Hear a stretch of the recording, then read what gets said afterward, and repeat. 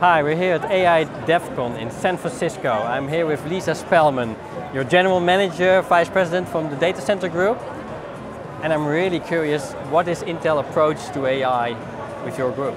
Well, hopefully everyone's been watching the live stream today and catching up, but we really have a broad philosophy of there is not one solution that's going to fit all, and you can see that coming through in the investments that we're making. So whether you're talking about literally milliwatts of power down at the edge, all the way back up to the most sophisticated deep learning training systems there are in the world, we're covering all of it. So you could look at our Movidius silicon through to our FPGAs, our general purpose Xeon, and our neural network processor, and you see this really nice chain of solutions that are available to customers.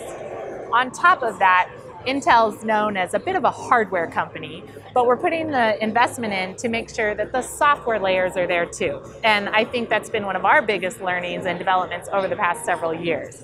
You can't do it without the software, and that's where a lot of the magic really happens, through those optimizations.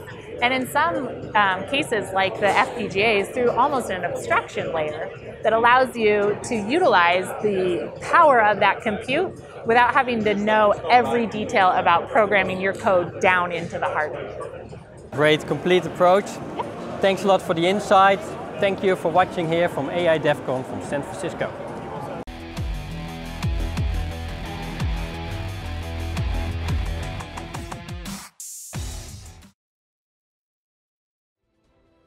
Enjoy this video?